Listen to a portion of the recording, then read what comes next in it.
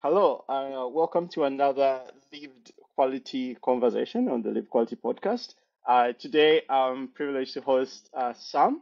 Uh, I've met Sam on the net, which is another community place where we meet and have conversations. Sam is an architect, or she works with architecture, and she's a great mind. And we sort of like have a similar thinking when it comes to life. I'm going to invite Sam to introduce herself more and share what she's been thinking about, and we'll take the conversation from there as we always do. Yeah, Over thank to you, you. Sam. Yeah. I'm Sam Willman. I online I write a blog called Marbl, and so it's that's my main jumping off point for like what I'm thinking about. And as you said, I work in architecture, as a designer and working on getting a stamp just in my professional life. But when I started my blog, I thought, yeah, I'm going to be blogging about architecture or design or like the philosophy of design because those are sort of they're the things I studied and they're the things that I put a lot of effort into. But as the blog progressed, I realized like I was a lot more concerned with maybe just general issues that come along with writing, just introspection in general and what reflection does to a life. Yeah, and so I've sort of pivoted away from talking about philosophy of design. I don't think I was ever really talking about that wholeheartedly, and I've just moved on to writing in general. Wow. Yeah, great. It's like I do a bit of writing as well on the Lived Quality uh, blog, where it Mhm. all started for me to now take it into a podcast because I used to sit there and write out my thoughts, and it was all nice. And I got dragged into the rabbit hole of writing. There's a lot of ways to write and, polish it all up. But then at some point, it's like it's a processed conversation, right? Like when you write it, then it's a processed conversation because when you're writing it, it's like another conversation you're having. And Mhm. and then I was like, wait, it was easier if I imagined that I'm talking to someone as I Mhm. wrote. And then I went from there and decided, well, how about I just speak to people, right? Mhm. So now the way I do it is I have a conversation and then I'll review it, edit it, and in the process, I'm figuring out the theme of it, and then I write about it. Then after I've written about it, then I know what it was about. So I'm doing it the other way around, which is much more enjoyable. So yeah, it's good to to hear that you've been doing that as well. And yeah, I haven't yet had a chance to read through most of your blog, but yeah, definitely bookmarked, and I'm gonna dive in, and I'm already subscribed as well. So cool. So we'll be adding the links in the post, and people who want to check it out, they can check it out there. Um, yeah. So Sam, we had chatted about talking about how family uh, gets into all aspects of life. I don't know what are some of your thoughts about that, and what I've been thinking of around that space. Yeah, so in my personal life recently, um I've I've had a big shift in my own family, which was last year. My grandmother died, and yeah, like grandparents die.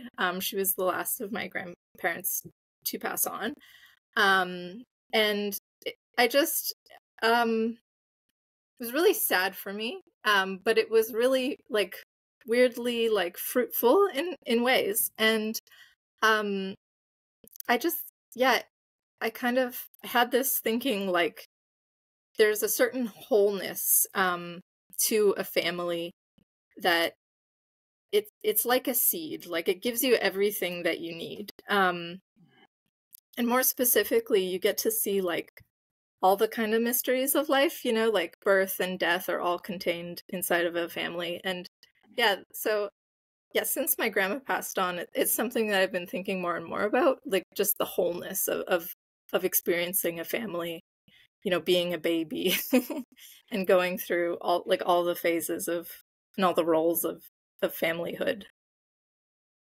Yeah, I'm in complete resonance with that. Yeah, I feel like the family life is where like we're meant to. It's almost like to practice the ritual of living. Mm. For me, at least, that's how I've been approaching it. I do read a lot of philosophical works, and I do, follow a lot of people talking in this sense.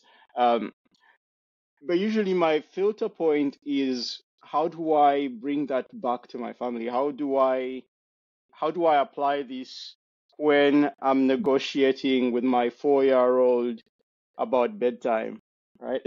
Or trying Yeah. to persuade them to have a meal, or help them walk through a tantrum that they're struggling with. And so, for me, I find that it all has to come back and work in this context for me. Otherwise, then it's a bit too far removed. And so it's like sometimes when you know academic people will be speaking about all the ancient philosophies and where the original concept comes from, I'm going like, yeah, that's great, that's really beautiful, but please disseminate, bring it down to me so I can find a way to make it fit the current day to day, and see how to take that and reincorporate it, because um, most of these concepts and most of these philosophies, I think, were meant to solve like real problems. All these people were struggling with something, and it led them to an insight that then they felt the need to document and share. And so I completely agree. Like the family is the point where life actually happens, and there's a lot of experience, like life starts in there. It's like even when you meet someone, you very quickly it will always go back to their family. I was chatting with a friend yesterday who has this strange relationship with their family, um, but every now and then it all comes back to their values, and their values are from their family. And I was telling them, look, it doesn't, like, at the time when you get the values that your family gives you, it's not like you have a choice, right? These are your carers. They mean well, and they're giving you the best that they can, best of the circumstances and what they know at the time and what they have learned. And so, unfortunately for you, this is what shapes your perspective. And so it doesn't matter if later on you develop your own understanding and then you go like, well, I disagree with this value or this philosophy. It's great, but you shouldn't villainize them, because at the time they were just solving for what's there. And so, Mhm. yeah, I feel like we need to be respectful of that and be kind to those that passed it on to us. I don't know, what are some of your thoughts on that? Yeah, I think like estrangement from families is sort of like a vogue topic at the moment. Um, kind of as psychology becomes more of like a pop phenomena, I think you hear a lot about that discourse. But I really liked what you said. It's like they're giving you their values, um and maybe it's not direct, like simply boop, taking our values, putting them in you. um but I think there's something interesting in that, like, here I am, i'm a I'm a being who speaks English, and I write a blog, like, where I, inside of my mind, I undergo this attentional process where I take this language and I use it to try and think through the things that I know, like start from a point of known and think it through and create distinctions and stuff. But um it's like my mom, she's the one who went through the joint attentional process that like taught me the language with which I think. So it's like without her I got nothing, like without, without my mom, my dad, and my grandma, and like all of their literal attention, like I wouldn't have been enculturated enough to like to defy their values or to disagree, like, so it's like, yeah, at the root of things, like I feel for me that makes it's that kind of thinking process has always been like, oh, okay, yeah, family comes first, like that's how I want to be. Yeah.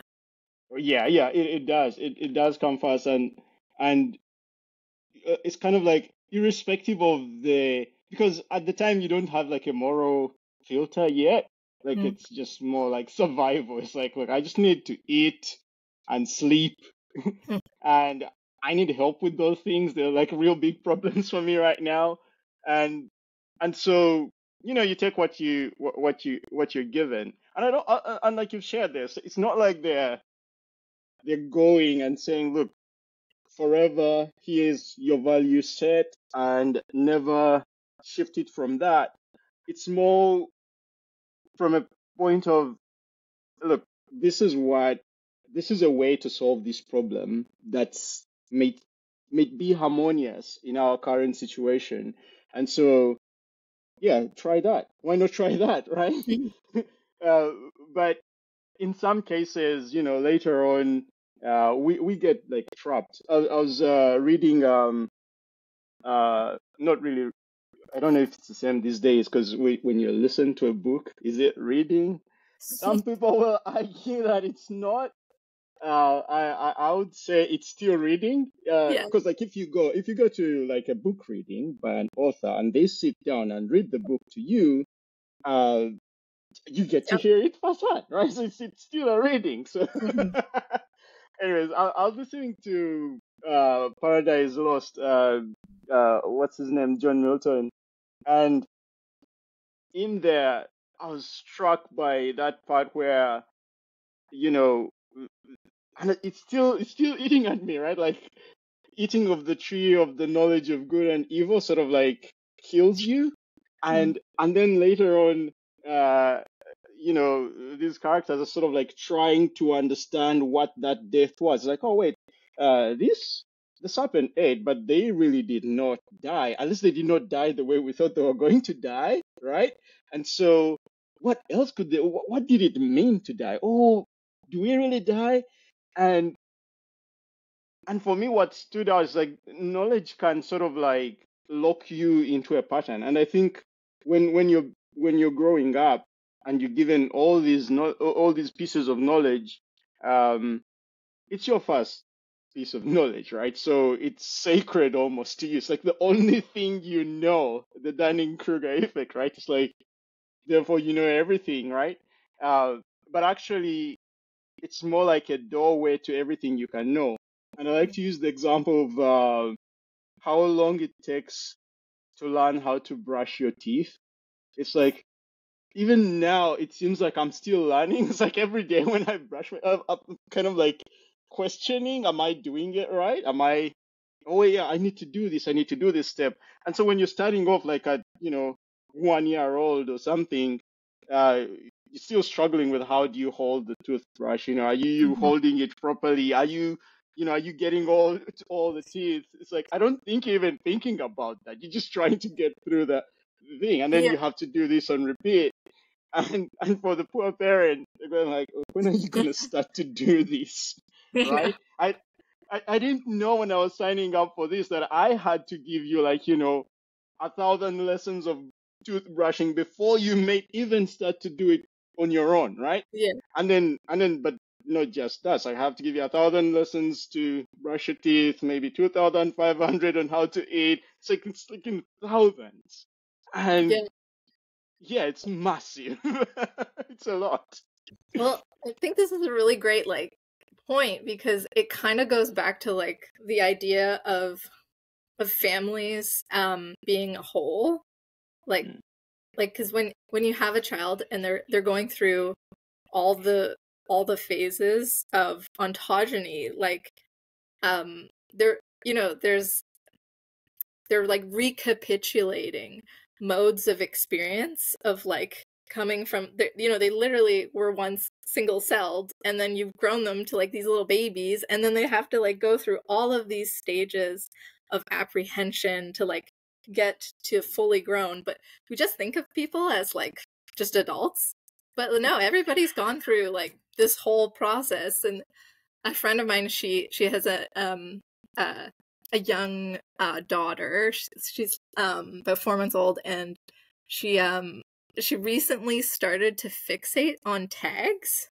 Did your children do this? Well, like bag tags, or like well, like tags, like little like tags on your shirt, or like yeah.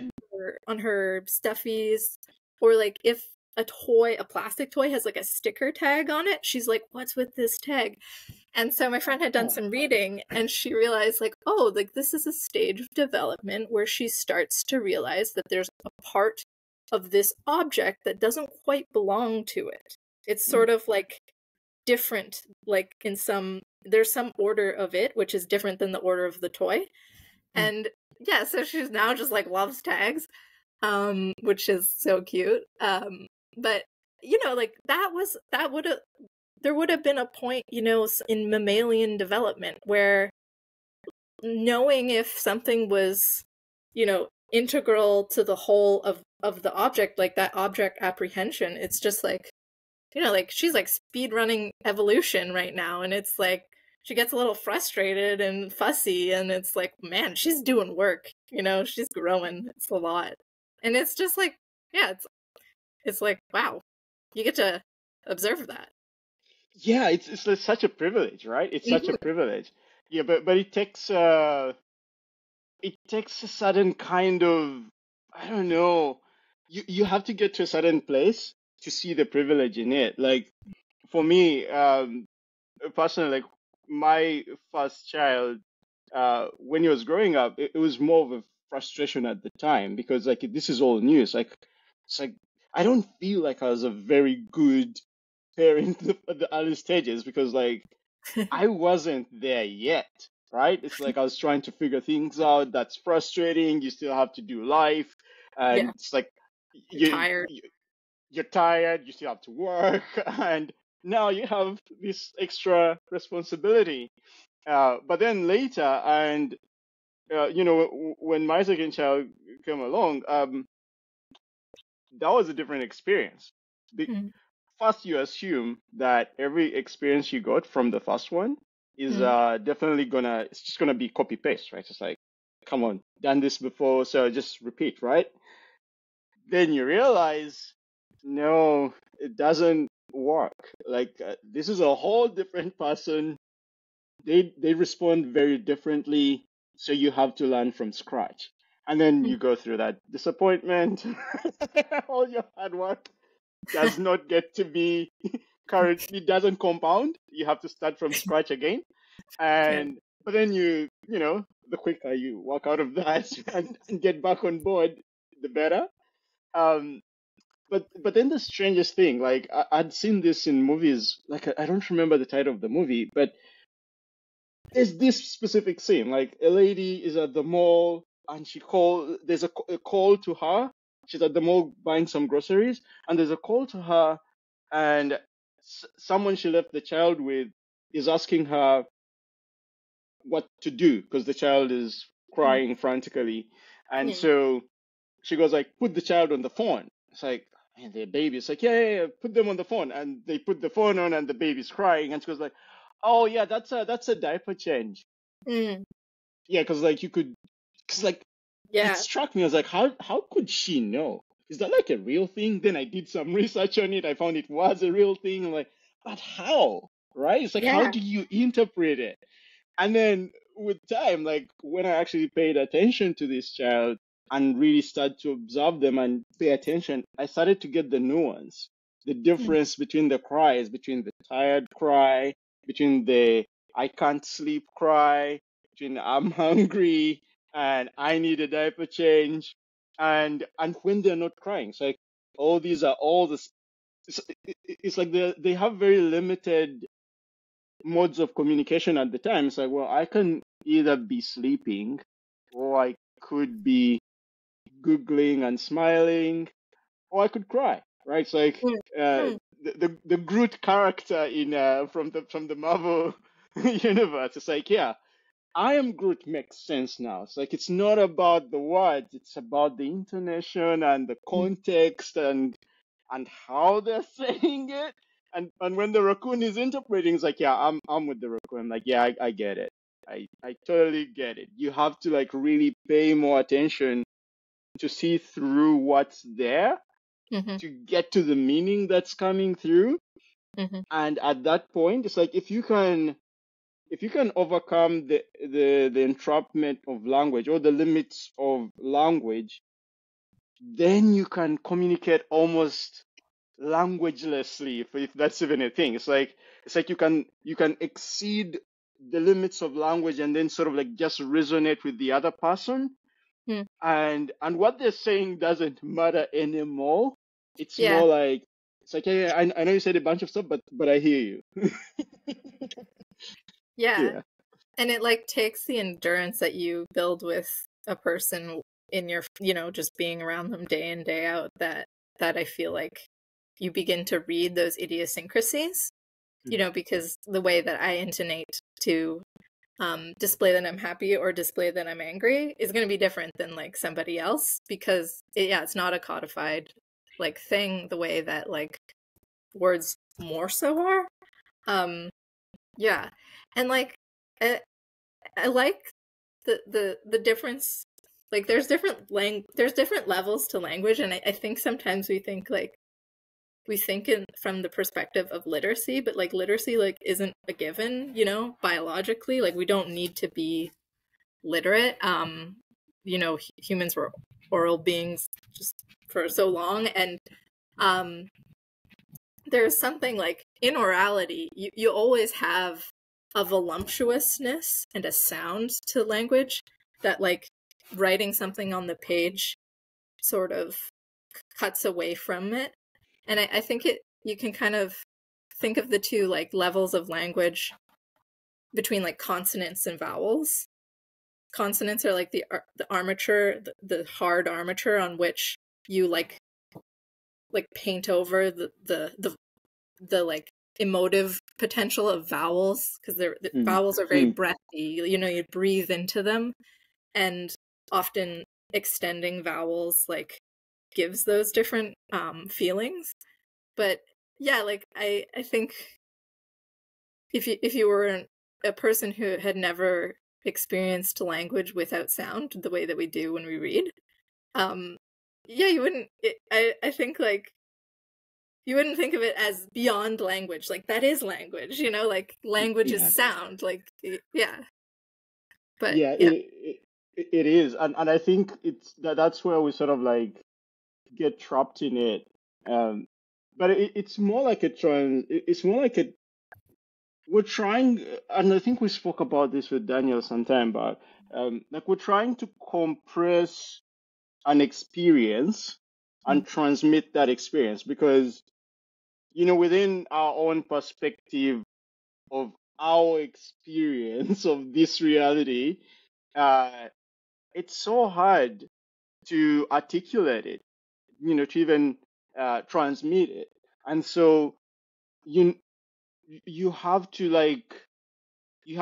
do a lot of work to get like glimpses, and mhm, so package them using language, but the way you intend it, it's more like a pointing towards. And so that's why when you hear someone, if you put some, especially when you do like this reflective kind of mirroring kind of speech, right, where you play back to a person what they said, all of a sudden they can get an opportunity to edit what they were saying. And mm, so mhm, uh, so taking that modality allows for them to update it and go like, oh, no, that's a bit inaccurate, or that's not clear. I can see that now as a consumer of this message. So how could I make it better? And so then they refine it, and then they try again, but that requires a slowing down. and mm, and when like the if it's a foreign language that you're aspiring to, this can be a problem. Like, for example, where I come from, I come from Uganda, and and now I live in Australia. But growing up in Uganda, it's like you are growing up, and is this, you'd say, overvaluation of learning English, right? It's like there's a big, it's looked at as a really good thing that you're aspiring to right from when you're little, going to school. You're being encouraged to learn to speak English because uh, that's the language that will unlock the doors. It will get you a job. It will help you through school, and that is correct, and that's valuable at that point.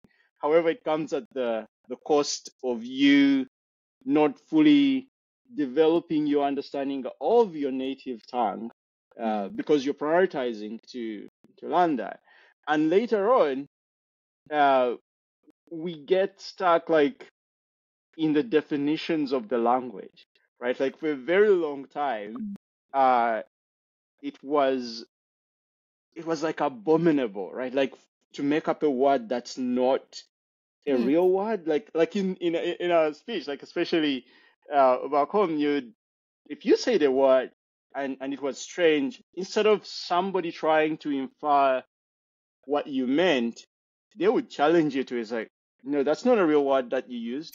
And so then you're quickly drawn into Mm. arguing about, is it a real word? Is it not a real word? What does it mean? What did you mean when you used it? And so it's an unnecessary conflict which breaks the spirit of the conversation, right? And so Yeah. then you stop relating, and now you're stuck in the definition of the language.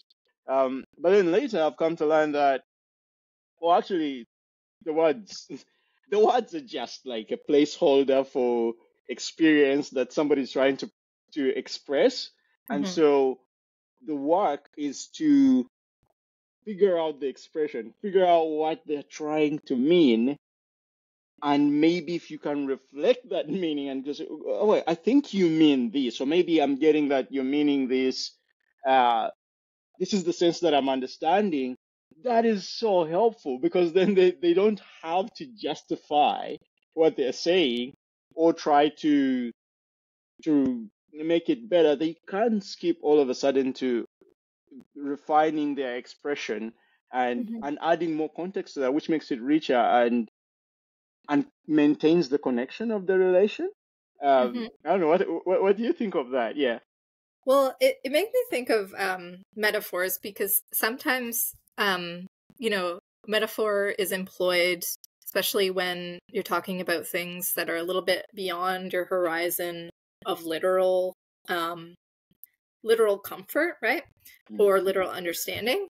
Um, and sometimes, or often, yeah, like emotions. We tend to speak about emotions a lot with metaphor, and that's because, well, what literally is a metaphor other than its outward expressions? It's all happening on the inside. It's an experience. That is to say that sometimes you use metaphors and it like lands. A person feels it, gets it. It's like the meaning is conveyed like without thought. And other times you use a metaphor and you're like, oh, so that's like if you did this and then, oh, okay, yeah, I see what you're saying. And so like, um, yeah, I just thought of that because you're saying like, oh, when you're making up words and stuff, like sometimes there just isn't some, like there is a horizon. Like, sometimes there just isn't the right word to like quite say what she wanted to say. And so, yeah, you got to make up a word. And if it lands, then it was a good invention. If it doesn't land, then maybe it's just confusing. Um, but yeah, like the beauty, I think, of language is that it can do things like that. You don't have to pre-code it. Like if it were a perfectly like discrete representational system, like I don't know if that's so accurate, but you know what I mean? Like it's not like I have to say, oh, I made up this new word, here's its definition, I'm about to use it, da da da. Like no, like it Yeah. either works or doesn't, right? Like Yeah, in the moment, the recipient of this word will sort of like convey to you whether it worked or not, and then you can quickly move on. And I think that is that is where you sort of like have to surpass language and sort of like start to play with it. And I think even in writing, when you get to that point where you can, let's say, leave behind the shackles of the definitions, Hmm. then you're free to become creative. It's like Hmm. now you can actually express what you intend to express, and then it's sort of like I think that's what they mean, like finding your voice. Right? Then you will have a voice. Then you can actually speak with authority. Then you can actually author because now you have the freedom. And I think that is a very, very important thing, even with families, because um, you find that like these are young children, especially where children are involved. You We have a lot of work to help them clarify what they're trying to point to. And when you approach it this way, oh my God, the conversations these little humans have are amazing. And they're so intelligent beyond what you'd expect because they have this strange sponge-like, you'd say, way of consuming everything that's happening around them. And for you, if you're their parent, they're always orienting their attention to you because they're also aspiring to be like you. So they take everything you do very seriously.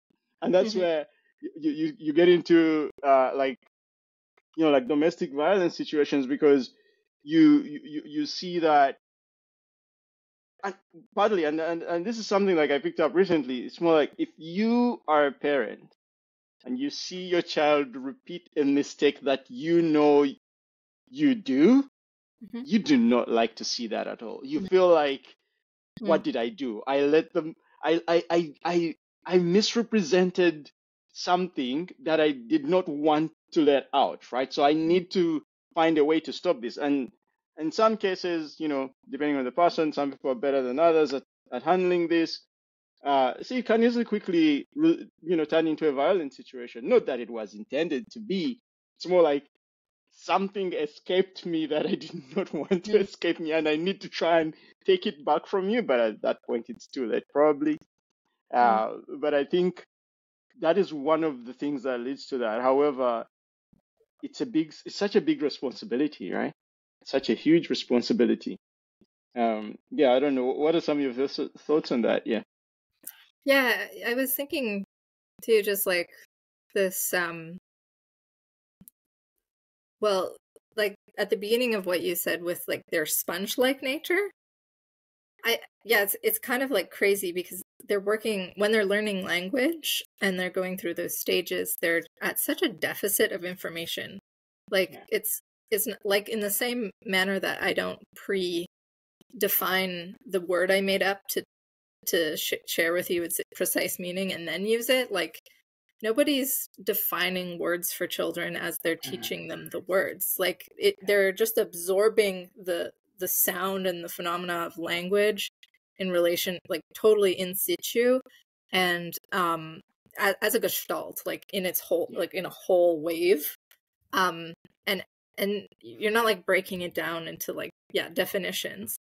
Um, but yeah, I think it's really interesting what you're saying about like this aggression that can come maybe like through like seeing a part of yourself like get outside of yourself, and family as a whole, it's like this breaking down of personal barriers, this experience of like breaking down of personal barriers, like sort of physically, just in bearing a child, you like have somebody inside you. It's like, where do I start, Mm. where do they end? Like um and then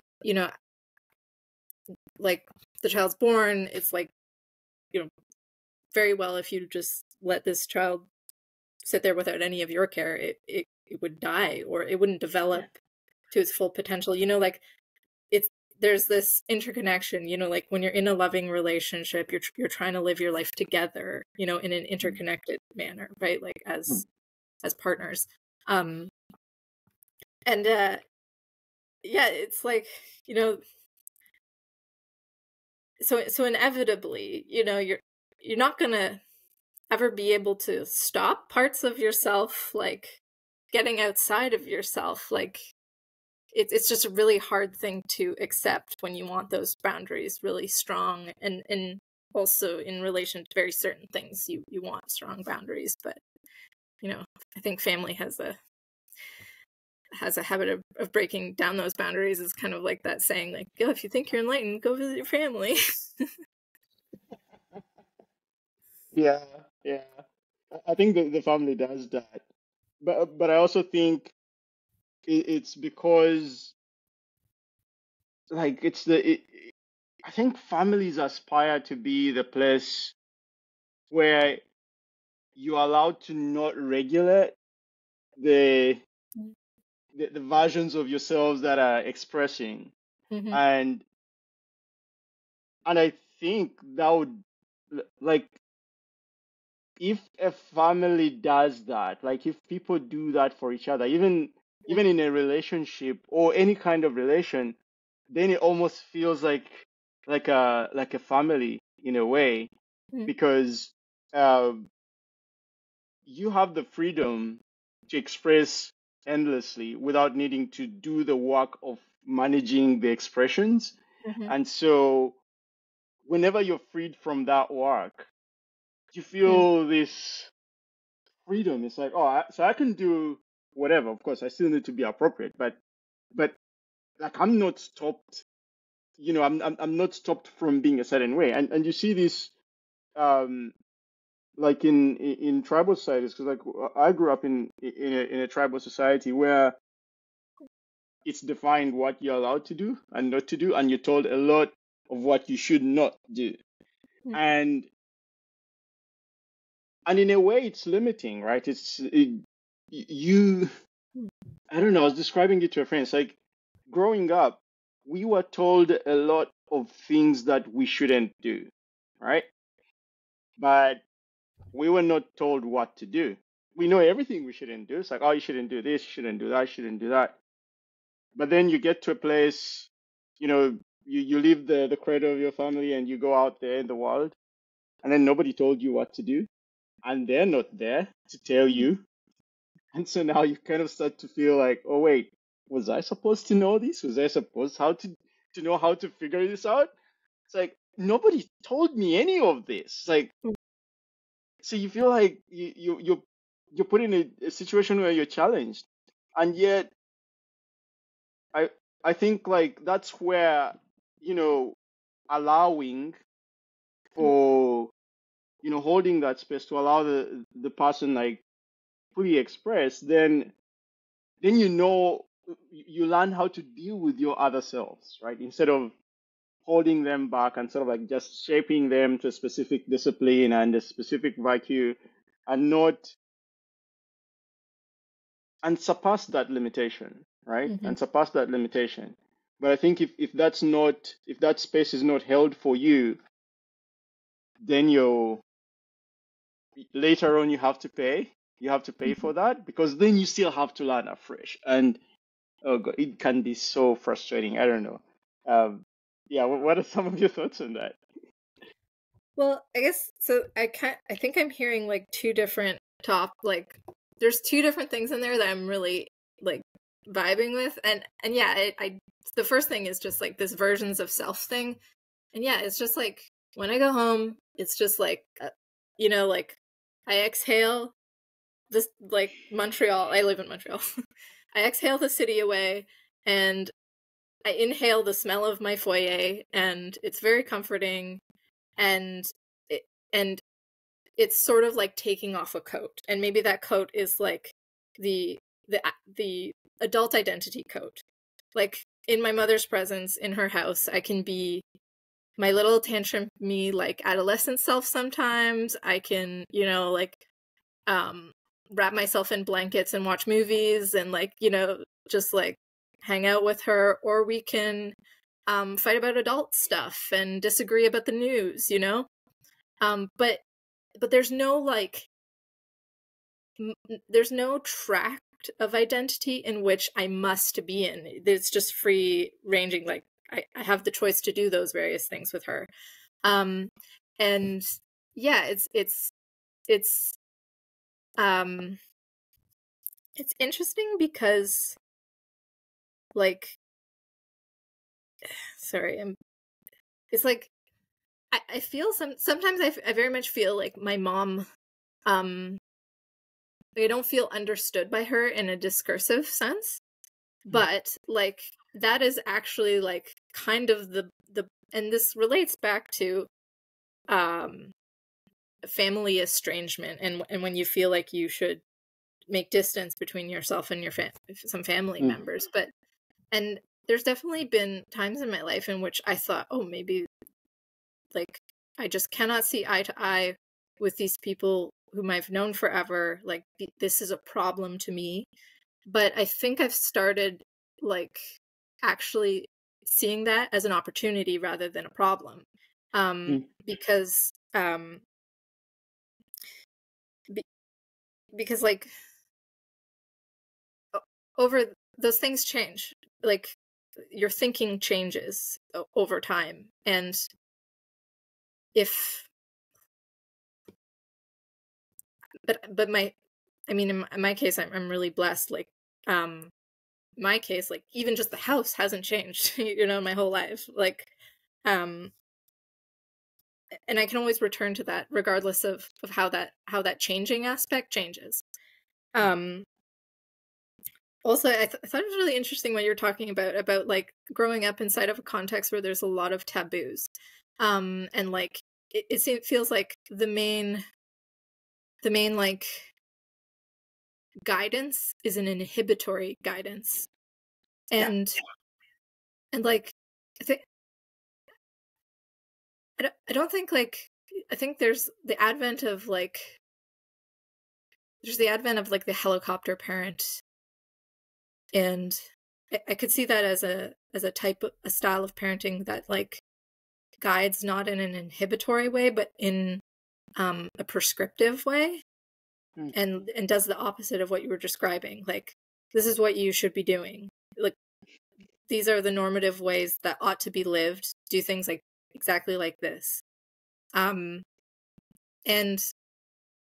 I think like I think I had more of an inhibitory upbringing where my mom was like, don't lie, but and like don't come home late at night, like don't do that. But she never really like unlike a lot of parents in her, even in her own friend group, she wasn't ever like telling me what I should be like I guess I felt this way just with my career and stuff. Like she wasn't like, you have to go to university. She never told me that. She never really said like I need to be working in a certain discipline, or like, I think if whatever I would have done, as long as it wasn't like bad in one of those things that she would have disagreed with and been like, no, don't do that, anything would have been fine. And that was really like nice to me. Definitely let me come into my own apprehension of my own desires and my own wills in a way that like I think like a more prescriptive upbringing wouldn't have. And like, yeah, and back to what you had said about discovering a voice, I think like that like identity coat that I take off when I come through the door and see her, it's that identity, it's a nice coat because she let me make it myself, like I'm constantly sewing that coat myself. She didn't say it has to be a tuxedo, and yeah, I relish taking it off as much as I relish putting it back on, Yeah, totally. And I think that's for me, I feel like that's a hallmark of I think when we speak about developed societies, I think that is one of the hallmark of that. It's like there's a lot of allowance that is given for people to express their essence. Yeah, it's not constrained by, let's say, a tribal identity. It's like, oh, you are a member of this tribe, and we have defined what that is, and you have to map onto that blueprint, or else we will shape you into it. Mm. Yeah. Right? Yeah. Yeah, yeah. And so when it's more like we're trying to shape you to a specific blueprint that we already made without understanding what you're showing up as, then you have all, it's like on top of the suffering of the human condition, here's some extra some challenges Yeah. that we need to make it even much more intense. Mm. Yeah, and I think that just makes uh, it just sets up like later problems, like unnecessary trauma. So like the inhibitions will express new problems or new versions. They will mutate into these new other expressions that later you have to live with lifelong, as opposed to going to a more prescriptive, more guidance approach of like, hey, look, so what is showing up? Well, you like to do this. Great. Let's Mm. understand that. It's like you have a weird appetite. Great. Let's note that down. Like children have the strangest appetites. My daughter loves having uh fried eggs with marshmallows for breakfast. Like I would not have that. Like but it's her favorite. It's one of her favorite dishes. And I'm like, I can make it. Like I'm not having that. It's like, but go. Let's explore this, right? Mhm. Um, but if I was to do what I was taught, I would just go, no, you don't eat that. That is not a thing. Do not Mhm. even think about it. Here is what a breakfast meal is, and therefore it's always that or nothing. Yeah. And, so, and then we get to miss out on eggs and marshmallows, right? Which is not such a harmful thing, right? Yeah, but it's kind of like that, like, is that a real word thing? It's like, is that a real breakfast? Like, I mean, if you eat it at breakfast time, like, yeah. If you eat at breakfast time and it counts as a meal, then it is a meal, right? But is it? We can review later what other consequences are there for it, but it shouldn't.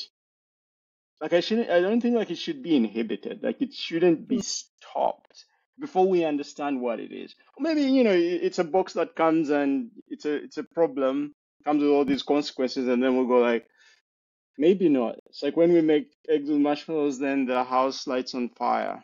We like this house. Let's not do that. Right?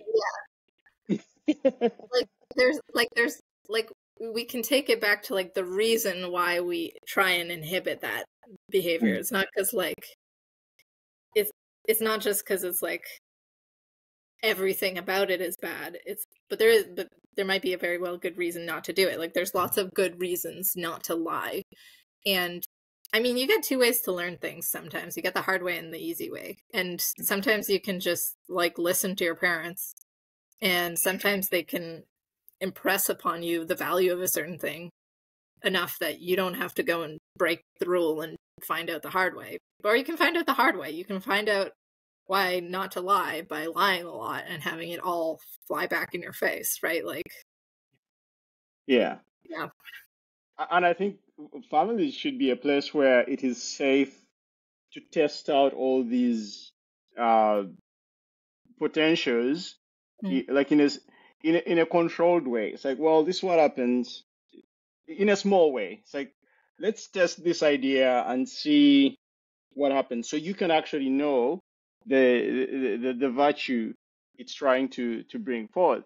Um, but when it goes to like relationships that are outside family, then you get a choice, right? Like you have a choice. um and it reminds me of something like you shared about on the net, like you had to end a friend relationship, and that reminded me of my own. Like at some point there are friend relationships that you go like, oh, okay, I guess that's the end of the road, right? And some of them, like the things that were coming to mind for me were like, look, some of these relationships have been set up at the time when you didn't have any sort of agency. It's like I've known this person since I was like age 5, and that is the genesis of this relationship. And so I didn't know they were going to turn out the way they turned out, and I also didn't know I was going to turn out the way I turned out. And so at this point, at this stage in life, we grew apart, and so we were completely different people. Mm-hmm. In some cases, you may find that, uh, yeah, like you knew the person for a long time, and probably you met like in adulthood, but then you hadn't like really gotten to see them in a much broader sense, in a much deeper sense. Because like some relationships are like very high level in that, you meet with these people, you speak about the weather, politics, and whatever is trending, and then that's it. Like you never really get to the personal. But in some cases, you will get the privilege of like, having them live with you for a bit. And when you live with someone for a bit, like, like the familiar space, then then you start to see things that you'd normally not see, like in the, you know 30-minute catch up, in the hour catch up, or even at work, like in a workplace context, uh, where you're all being professional and working on these professional things. There's a lot of things you don't get to see. But if you are to live with someone for a bit, like I had an opportunity to live, I a friend relocated and they lived with me for some time. And during that time, I got to learn so much more about them than I had ever learned about all the time I knew them in life. And by the end of that, and they got to learn a lot about me as well. By the end of it, by the time they had to leave, we went like, yeah, I guess this doesn't really work, right? And yeah, there's a lot we didn't know, but and it sort of like all made sense retrospectively, because all the times we would get stuck in argumentation or some strange thing happens and you question it and go like, oh, I really thought they were my friend. Then you kind of go like, oh, that is why. Like you get to this point and you realize it all makes sense.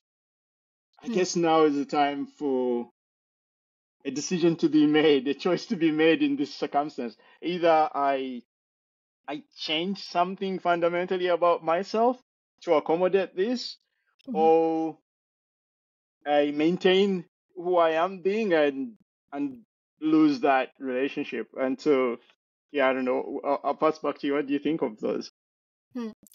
Yeah, I think this is really an interesting like angle, because on like onto family, because it kind of talks about like the origin of families in a sense. It's like families are always like remaking themselves every generation. Usually you have a partnership of whatever kind that you start in one family, and you separate from that family like through the course of your life, and then you create a new family.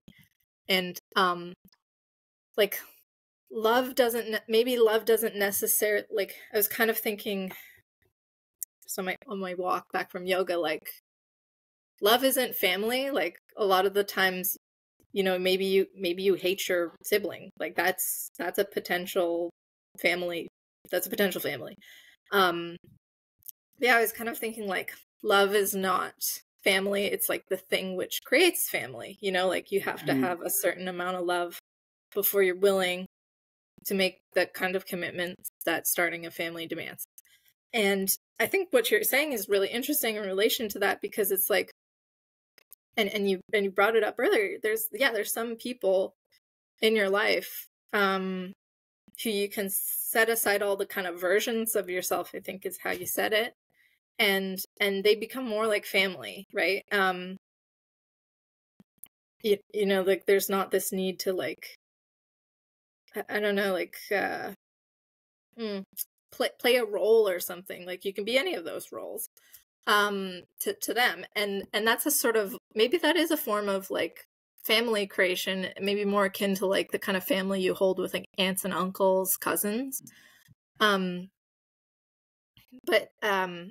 yeah, like it's sort of like, as any, maybe maybe all relationships are tending towards a certain like degree of familyness, and sometimes like you said, end of the road, they kind of aren't going to they aren't going to go through and and into a familial relationality, and you know that. But one of the things with like long friendships, like if you have a friend from, say, like when you're a child, is that like it's like you don't know how, like you meet, it's completely circumstantial, you don't have any choice, like they like Barbies and you like Barbies, that's a lot in common at that point. But like, and you said like you don't know how they're gonna turn out, but it's like you are the thing that is making them turn out, right? And they are the thing that's making you turn out into something, right? Like you're intertwined. And yeah, if there are, quote unquote, irreconcilable differences, which is what how you nullify like marriages, you'll know. But it's like, it's not really nullifying. It's just like, it's a different, yeah. In our last conversation that we had together with Annette, I just wanted to bring up like what Thomas said. It's like, it's not a void of a contract. It's like, if they died tomorrow, you'd probably still go to their funeral. Like, Yeah. It's not really like you're dissolving the relationship, but it's you're not going to bring them any closer. Yeah. Yeah, and I think it's also part of an understanding, like a respect for, sort of like allowing them to be, without having to constrain and shape it. Because most of the times, like, conflicts are more like an attempt to reshape, right? It's more like you're coming in shaped this way, and I feel like I have the power to control that shape, so I'm gonna ask you to reshape yourself. And it's always whoever feels has the ability to reshape that, fights the hardest to emphasize the reshaping, if you may put it that way. Uh, and then of course it gets combative, it gets, you're not listening to me, you're not appreciating what this is, or you're not understanding. And all of that is leading to certain truth. But also I feel like it all boils down to that point of accepting the difference. I'm going like, oh, it's a different shape. I wish it wasn't. I wish it was more shaped this way. But it turns out that it isn't. And if for the shape to be changed, a lot of work has to be done to where it needs to fit and to the shape itself. So should that work be done? Are the parties involved interested in doing the work? Or is this something that has to be worked with or lived with? And so I think in families, there's a lot of living with, especially like, if you have like a very healthy family, there's all the ways you are known. It's like, oh yeah, we know that about you, and this is how we accommodate. This is sometimes you get shaped this way, and this is what we do, and you do that. And sometimes you reshape yourself in this way, and this is how we still accommodate you, no matter what shape you turn up in. Um, but going back to where it's very, you'd say taboo, like you're not allowed to reshape yourself. It's like, no, you went out of shape. Please go figure out your shaping and come back in the right shape. Otherwise, you're not allowed here if you're not the right shape. Yeah. Yeah. Yeah, and really, to follow this metaphor, it's kind of like, what works? Well, if you take a piece of wood and you want to reshape it, and you just immediately change it to that shape. Like, there's a time dimension where you do that really quickly and you just snap the branch. But if you do that slowly, like, it will change, because, like, I mean, to bring that more down to the actual, like, target domain of relationships and not talking about, like, sticks, but, like, if for whatever reason, whether I think I just would like this person to be this way, or I live inside of, like, a culture where it's like they should be this way. If I see somebody shaped in a way that I don't like, I can either fight them to go into, whatever form I'd like, but, like, allowance is a form of forming, like, it's a method. It's like the steam method. You're steaming the wood and bending it. You're just letting it droop into that shape, rather than, like, pushing it. It tenses, and then it becomes brittle and snaps. Like, and I mean, that's allowance is something that's been kind of important for me, and I think that, like, in relation to oneself, we can do maybe not always, but we can be very unallowing to ourselves, and we can, our own relationship to ourself can be a forcing that creates brittleness that breaks ourselves. And I mean, what is more tragic, like, yeah. Yeah, we do that to ourselves a lot, and we forget. It's like when we are, and I've noticed this, like when we express that as something we don't allow, like something we have to fight. In most cases, it's because it's already a battle we're fighting. It's I wrote a series of articles that I titled "The Village of the Me's," and sort of like trying to think all that through. And it seems as though, like, there is those selves that you kind of like if you're parenting a child, that you see them reflect back and you go like, not that. But there are also some inward that you already know about, that you're always, battling with, trying to hold back, trying to lock down. And so it's not it's not just a battle within. I think it's also, you're always looking out. It's like you're fighting this battle inwards, but also if you see any of those things walking around, you're gonna chase them down and beat them down. And so every time you're interacting with other people, and then you sort of like seem to see that, or you think you're seeing that, you quickly step out and you go like, no, not that, not that. I'm the champion who comes and fights this. And so you have a lot of that. Yet,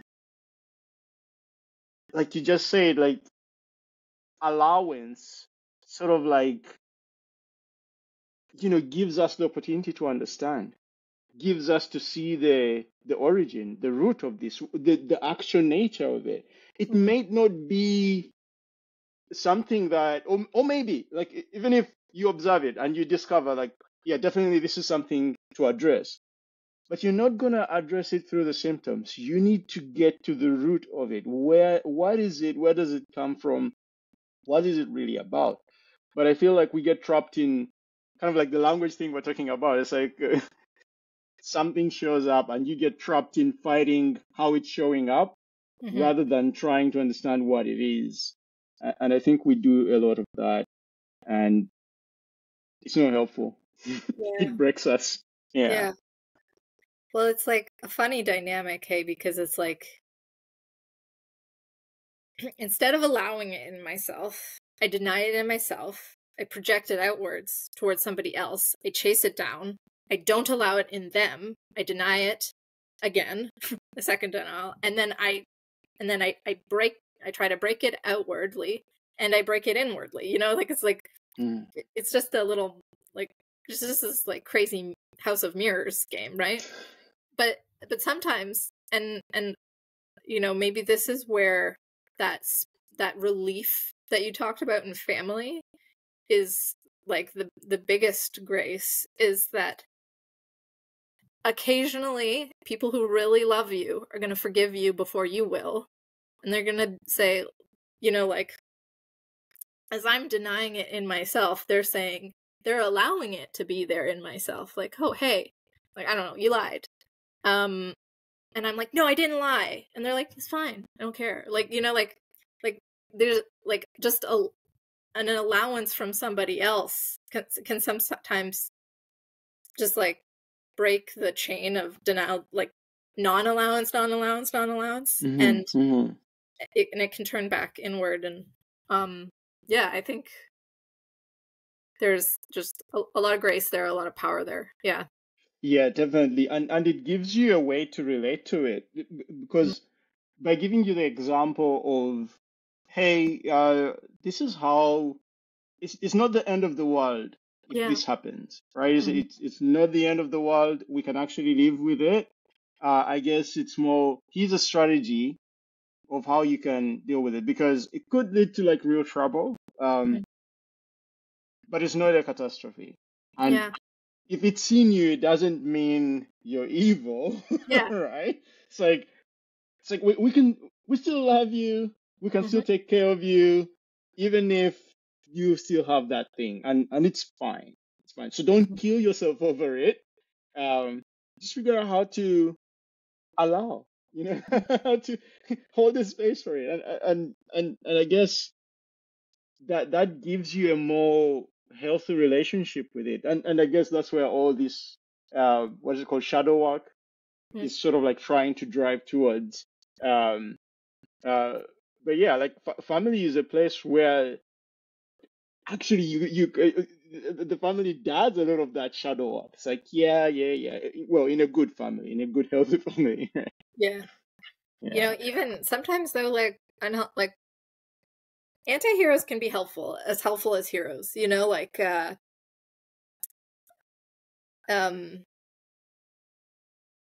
maybe it's not so much about like having a prescriptive guide or an inhibitory guide, or, you know, like constraining in those two different modes, but like sometimes, you know, you might have a hero and you're like, I just want to be just like them.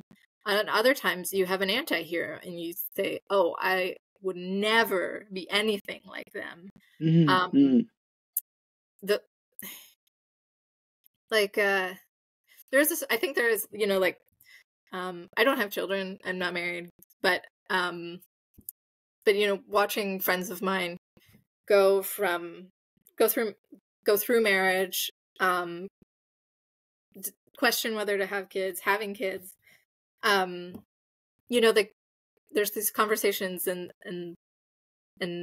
reflections on this. You know, you're on the other side of the table when you have kids. You were once a child and now you get to be the parent. And in that walking over to the other side of the table, yeah, you can, sometimes it's good to have some anti-heroes, you know, like this is how I was brought up and I'll never treat my kid like that, you know, like, and you can do that, you know, even though that's like a denial. Maybe there's like a marriage of denial and allowance where you're like, I'm never going to do that, but it's okay that it happened to me. Like there's something, there was an opportunity that, like, you know, just like the things we condemn and we think are no good, like at least when you encounter things we would condemn completely, things which are simply not okay, they at least invite us to know their futility, right? Like, Yes. like you can learn the hard way. You can tell a bunch of lies and you can realize that lying isn't a good thing, right? Like, and at least the value of lying is that you'll learn. Yeah, yeah, it is, and it sort of like brings you to the, I think we spoke about this in the net, like the failure, you get to the end of that appetite, and you Mm-hmm. see what it produces. Because during the time when you have the appetite, Mm-hmm. you still haven't gotten to see all the consequences, right? It's Yeah. like it's a whole experience. Like an appetite is an experience, and uh, this happens all the time. And until you get to the other side of the consequences of how Mm-hmm. that reshaped your life, uh, only then will you know what to do. Like as you get older, you especially with your eating habits, you have to adjust them. You quickly realize, oh, I can't just, even if I have you'd say the affordability to have ice cream for all my meals, maybe that's not something I should do because then it has all these knock-on side effects, right? In all these deep ways. But if I was 5 and I have to decide, it's like, yeah, I want to have ice cream for all my meals. Yeah, it's like Yeah. maybe for one day, right? Like maybe for one day, but for a week, for 2 weeks, for a month, you quickly start to run into the problems. But you'd have to test it out. Mm-hmm. Um, and I think we do. And then all of a sudden you go like, oh, life starts to feel uncomfortable in all these ways that now you know what you need to do. And some cases it's even a privilege to get to know what to adjust, right? Because sometimes you don't get to see it and it just becomes that shape that you have to always live with, right? Yeah. But like, yeah, I mean, I think the difference between running that kind of experiment in your in an adult life, like, hey, what are the consequences here? And in a child's life is really that like that acceleration of not acceleration, like like children as they're developing at a really rapid rate, right? Like they go from, you know, being a single cell to learning to read in like 8 years. Well, what have I been doing in the last 8 years? Like not that much. um so like, yeah, you don't want to run that kind of experiment with your child being like, what if you ate McDonald's every day this week? It's like, no, like we can't. They're developing, like that has outsized impacts. Like sure, like I could tomorrow just eat McDonald's every day for the week and like it'd be a different story.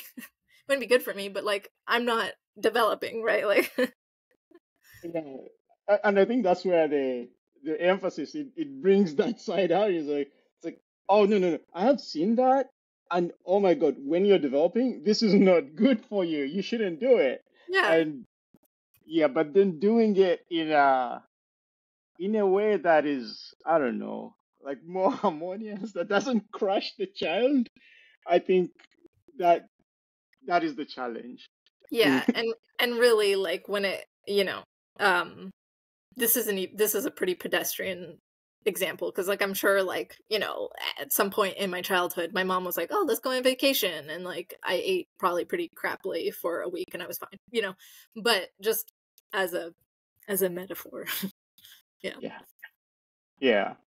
Oh, well, I think we've been talking for a while, and it's been really, really lovely. We've gone places with this. I have lots of thoughts buzzing that I want to write about. Yeah. I don't know if you have some final thoughts, and then we can bring this to a wrap up. Yeah, I just final thoughts. Sometimes you don't have to go too far for the opportunity to like see the wholeness of the world, right? Like sometimes it's everything, like no matter where you go, the earth is beneath your feet, right? Like, and Mhm. sometimes, yeah, your family, you can gain all the wisdom of the world, but just by engaging in like in a certain pure attention with your family, and that's kind of that's like infinite bounty, and it's great, just it's hopeful. Well, thanks, Sam. It's been lovely talking to you, and we will talk more about some other things in the future. Okay, Thank you. excellent. Thank you so much. Cheers.